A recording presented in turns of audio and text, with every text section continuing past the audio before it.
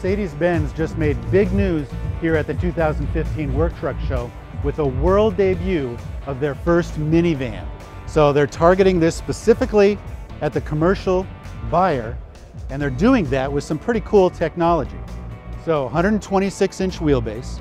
It's got a 2.0 liter, 4-cylinder, turbocharged engine, 208 horsepower, 258 foot-pounds of torque.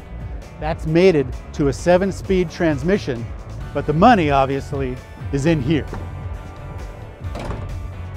Rear-wheel drive allows them to have a very flat load floor.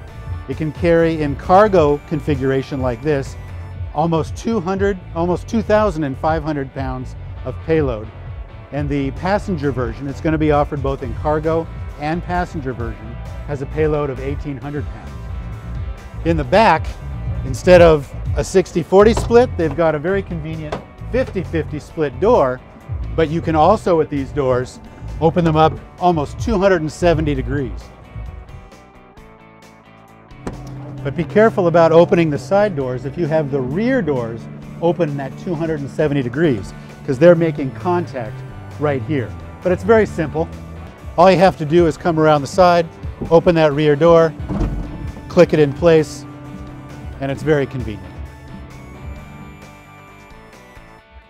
Inside, it's very impressive. There's really nothing about this interior that says commercial van. Very Mercedes-like, a lot of attention to detail. In fact, they've even included some America-sized cup holders and even some additional storage underneath. Starting price for the cargo version of the Metris is going to be under $30,000. Passenger versions are going to be under $34,000. Whether or not the commercial industry accepts this with open arms is up in the air. But minivan people with the passenger versions, especially if they decide to go for a more expensive luxury model, this is going to be a killer hit in just about every family segment in the US. But for right now, if you want to know more about any other commercial van or pickup truck sold in the US, go to pickuptrucks.com.